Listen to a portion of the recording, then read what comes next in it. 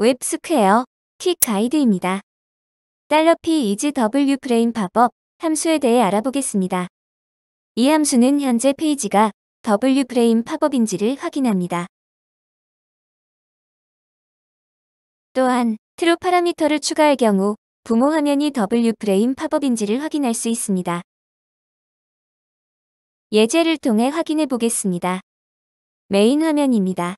이 버튼은 $p open 팝업 함수를 사용하여 팝업을 생성합니다.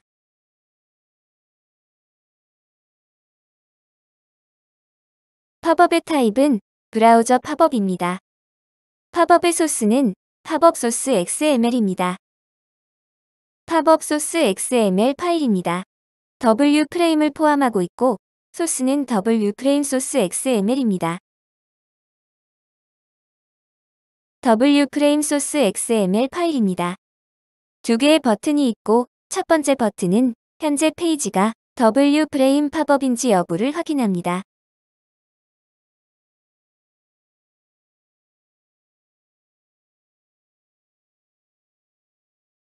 두 번째 버튼은 true 파라미터를 추가하여 현재 페이지의 부모 페이지가 WFrame 팝업인지 여부를 확인합니다.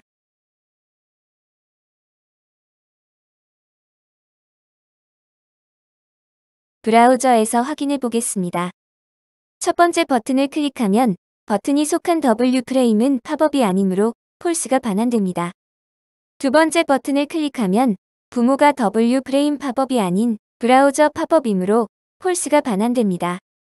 메인 화면에서 생성하는 팝업 종류를 브라우저 팝업에서 WFrame 팝업으로 변경하겠습니다. 저장 후 화면을 다시 로딩합니다. 팝업을 생성하고 첫 번째 버튼을 클릭하면 false가, 두 번째 버튼을 클릭하면 WFrame 팝업이므로 true가 반환됩니다.